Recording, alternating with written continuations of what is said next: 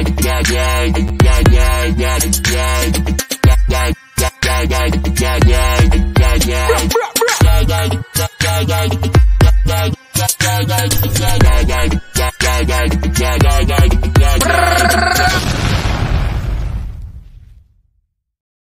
going on, everybody? It's your host of Pigskin Picks, your boy Wayne Breezie. Mose Nose is in the building. Mose, we dropping bombs on him today. How you feeling, baby? Doing all right, man. Look, I extended my lead, so I'm very happy about that. I finally swept in the picks where we were different. We're 4 picks, we were different. I finally swept that category, so I got to see the league get increased a little bit, man. So I'm happy about that. I'm up. I got a 12-game lead, so we just want to keep on the right path. You know what I'm saying? Yeah. Sorry, I didn't mean to rub that in, good brother. No, you did. And that's because I just wanted to be different, and then that's what happens, But I'm not gonna be different no more. I'm just gonna pick whoever the freak I got picked in my picks. Cause it's funny, cause my picks are different than what I be picking. But I'm back. Here we go. Let's get right down to it. Mose is killing me right now. 12. Golly. All right. Okay. All right. Thursday Night Football. We're gonna kick it off. Panthers at the Bears. The Bears. Panthers. I like this Bears team a little bit. I mean, every week they come out, they show they got fight. Defense seems to be playing well. You add Montez Sweat, he's got another week in the system. Offense, Deontay Foreman is running crazy. DJ Moore is getting featured in the offense. For the Panthers, again, young team, new head coach trying to not only install his offensive philosophy, but build a culture there. We're past the trade deadline. I know there were some names for the Panthers that they talked about being moved. Ultimately, no moves were made. But I think they're still trying to establish a culture there. And I think the Bears are playing well enough right now to get a win at home on a short week. So I'm going Chicago. Yep. Bears. The Bears. I'm going to go with the Bears. I'm picking whoever Mose picks this week. Colts at the Patriots. I'm going Colts, man. The Patriots haven't shown me a lot of anything to prove that they can get the job done. I think the Colts are playing really good football right now, especially on the defensive side of the ball. Jonathan Taylor, again another week getting more acclimated to the offense and getting back into the swing of things. I think even on the road, we haven't hit that really, really cold point, where it can get, to those freezing temperatures in Foxborough. So I'm going Colts on the road. The Patriots stink. So I'm going Colts. I'll keep my answer short and sweet. Texans at the Bengals. Listen, I love this Texans team. C.J. Stroud has proven all of the doubters wrong, throwing for 470 yards, 5 touchdowns, and an amazing win last week. However, this is a Cincinnati Bengals team that has finally hit its stride. Joe Burrow is healthy. Their weapons on offense are healthy. Defense is firing on all cylinders. I think this is just a bad week for the Texans to run into this team. I'm going Bengals at home. Bengals it is. The Tigers will win this game. Let's go Saints at the Vikings. Saints are one of those teams that are inconsistent. One week they'll show up, the next week they won't. The Vikings are a feisty team, and for whatever reason, he only had one win with the Arizona Cardinals, but for some reason, Josh Dobbs is just finding a way to play good football, no matter where he is, and finding ways to get wins. I think what they did last week will help propel them forward this week. I'm going Vikings at home. Yeah, I'm going with the Vikings here, too. They just find ways to win, man. Just like you said, look, as much as I want to pick Derek Carr, Alvin Kamara, Chris Olave, and those dudes out there, this could be one of those surprising games where Taysom Hill does his thing. But, Vikings got the sack leader in the league, and Daniil Hunter. I think they go out there, they prove that they belong somewhere in this playoff hunt. All right. So I'm going Vikings here as well. Speaking of Vikings, let's go Packers at the Steelers. NFC North versus the AFC North. Yeah, the Packers aren't a good football team. I don't see them going on the road getting a win against the Steelers. Who's going to block TJ Watt? Um, you know, not fully sold on Kenny Pickett, but I feel like the offense will have enough to get it done against this Packers defense at home. I'm going Steelers. I got the Steelers for the dub as well. Titans. The Titans and Tampa Bay taking on the Buccaneers. Yeah, this one was tough for me because the Titans played well first week that Will Levis was in the game. He had 4 touchdowns. Next week, they kind of struggled a little bit. Offense wasn't able to put points on the board. Um, and the Buccaneers team again, one of those consistently inconsistent teams. But I feel like they're in a better position, particularly being at home, to get a win. So I feel like Baker Mayfield finds a way to get the ball to Mike Evans, to get the ball to Chris Godwin, and the Bucks find a way to get a dub at home. I agree with you. They finally figured out how to run the ball last week, and so if they can continue to find ways to run the ball, the Bucks will have more opportunities to come out with the dub. I think at home, and like you said, Tennessee Titans have been inconsistent. They are not on a short week, which they were last week, which I'm hoping is what hindered their offense. But I think the Buccaneers will find a way to pull out a win. I'm with you. We're on the road. San Francisco 49ers head to Jacksonville, Florida to take on the Jaguars. It's early in the season, but I would have to say this is a must win for us. Losing 4 in a row, Yeah. Panic button that time. It's panic that time. that that's not what you see from a playoff contender, a team that believes that they are Super Bowl contenders and have all of the pieces to win it all. I think the bye week was a week for us to kind of look inward, to make some adjustments, and come out with some fire. And I think we're running into a hot team that's won 5 in a row like we did earlier in the season. So this is a big test for us to prove that we are the team that we think we are. And I think we're up to the test. So I'm taking the Niners. Yeah, the Niners is a must win. It's a must win by any means necessary, by all extremes. They got Trent Williams back, Debo Samuel's back. This is a must win. With Trent being back there, I like the Niners in this game. As great as that Jacksonville Jaguars defense is, the Niners defense is better. I like the 49ers in this game. It's not a hope for me. This is a no.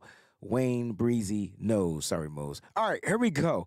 Browns at the Ravens, AFC North battle.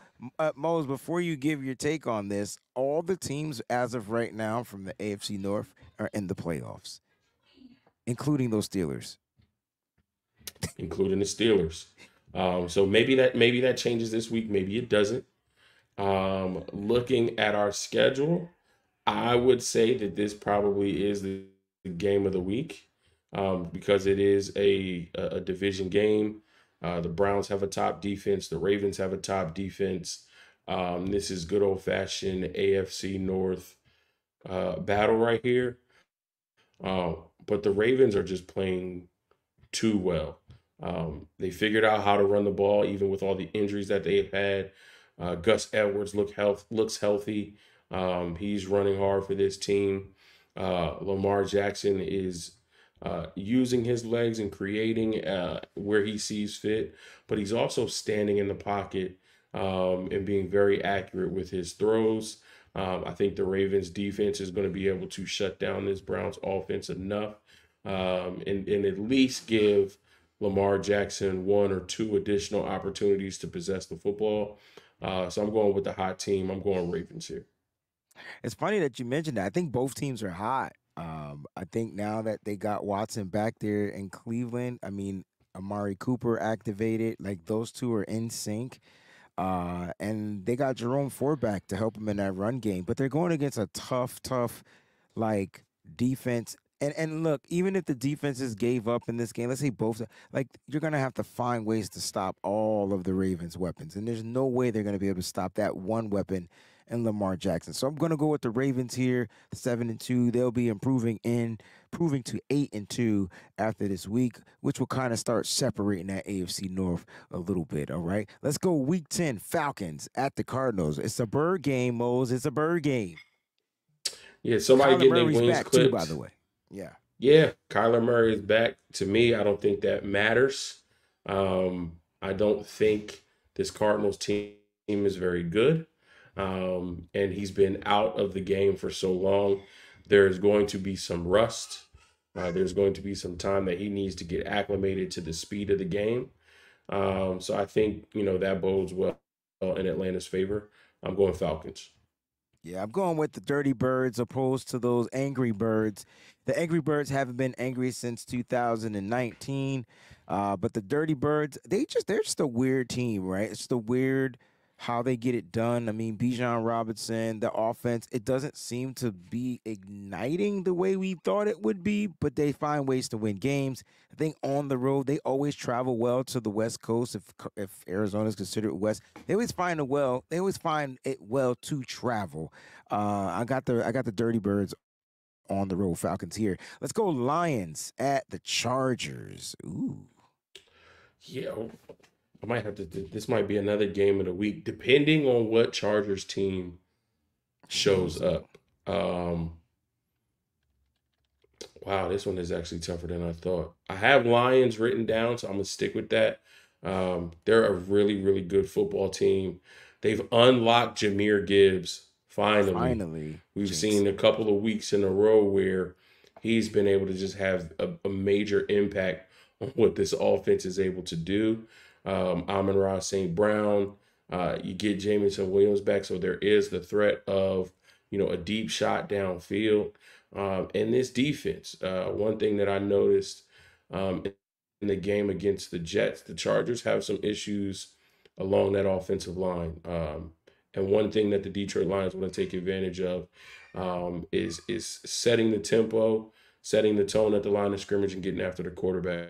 So I think they're going to make Justin Herbert uncomfortable a little bit in his own backyard. I'm gonna go Lions on the road. I got you, man. Lions on the road. Can they get that road victory? I'm going with Mose here. Lions improved to 7-2. I just don't. I just think the Chargers are foe. Maybe they're still getting back into whatever. They're getting Eckler back to being acclimated to the way things work. But I just don't know. Something about the Chargers seems off. Lions, you better travel well out there to the West Coast. We got the Giants at the Cowboys, NFC East matchup. I'm just gonna go Cowboys. I have no choice but to pick the Cowboys. I would be silly if I picked the Giants, but I want the Giants to win. Absolutely, I agree with you. I want the Giants to win because I hate the Cowboys and their fans. I think I've made it abundantly clear on a few of these shows now. But we all know with the way that the Giants are playing, the injury to Daniel Jones, which we now know is season ending because he tore his ACL. Um, what is his, I know it's not Danny DeVito, it's something DeVito. It's Danny Tommy DeVito is an DeVito. actor. Yeah, Tommy Tommy DeVito. DeVito. They might be related. That might be his nephew. They But look I like don't they're the think he same gets it size. done. Hey, I don't think he's going to get it done against his Cowboys defense. The offense felt like they unlocked some things. Get the ball to CeeDee Lamb. I know you want Tony Pollard to be the number one back. Honestly, that's not his role. I think he was better in a complementary role instead of being the primary. Your number one weapon on offense is CeeDee Lamb. Find a way to get him the ball. I don't think they'll have trouble with that. I'm going Cowboys. And the Cowboys added a new weapon in Martavius Bryant. Interesting, huh? Interesting. Let's go Commanders. They got to travel west to Seattle, take on the Seahawks after they got beat by the Ravens. So, will the Seahawks rebound or will the Commanders keep doing what they doing? Oh no, Seahawks are definitely going to rebound. I think the Commanders they got to win against a poor team.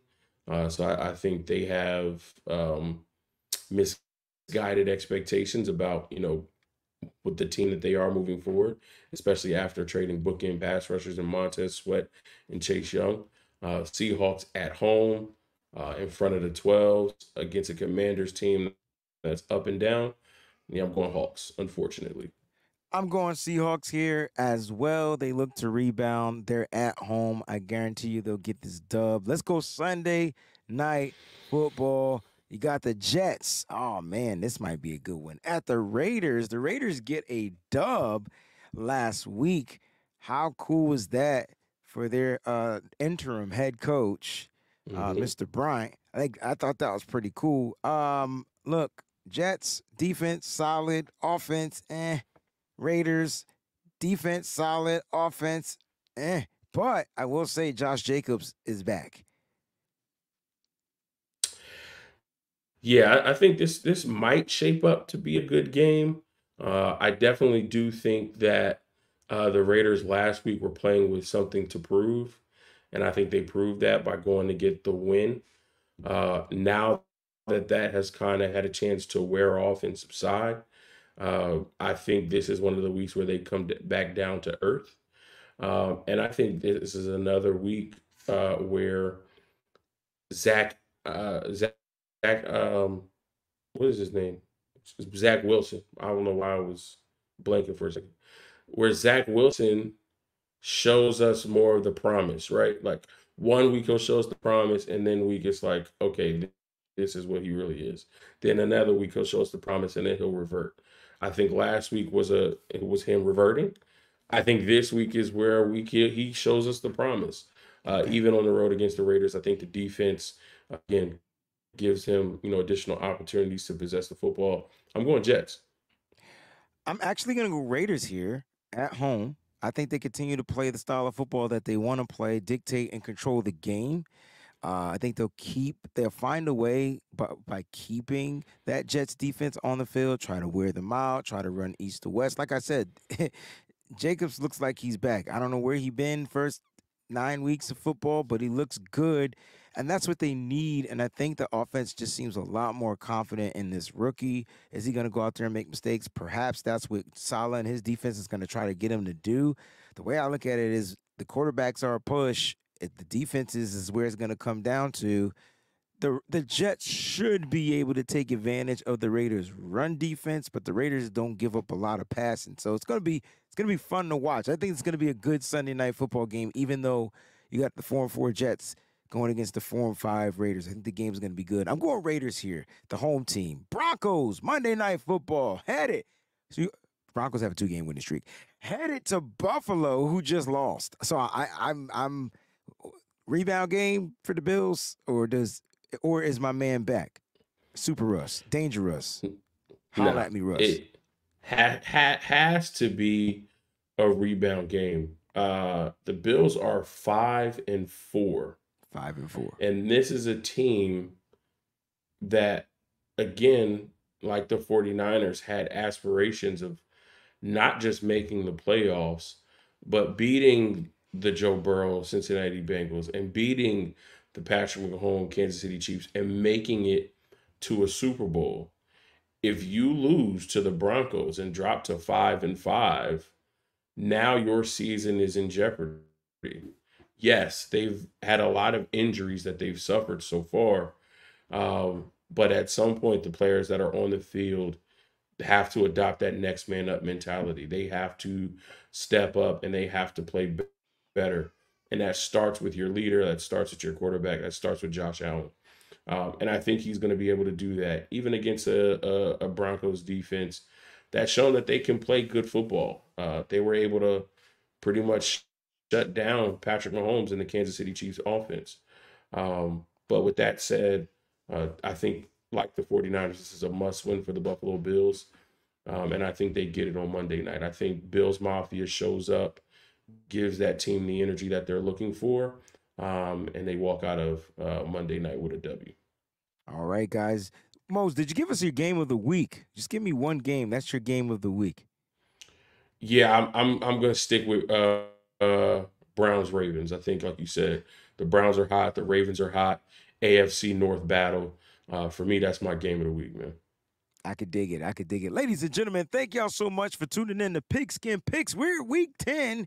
We'll be back to recap week 10 on next week and week 11 preview. Can't wait to get down. Hopefully, I will catch up by one game. I picked one different one. then Mose. Now wait a minute. If you win that, does that mean you swept me that week? Does that count as a sweep? Because it's only one. Yeah. I don't care about no damn sweep. I'm 95 games behind you. I need to catch up. There's only like 10 weeks left of football. If that, 7, 8, 9. I got to catch up. One game, 1 week at a time. That's how I'm going to look at it. One at a time. That's it. Thank y'all so much for tuning in. We the hosts with the most. We'll be back next week. We love y'all. Peace.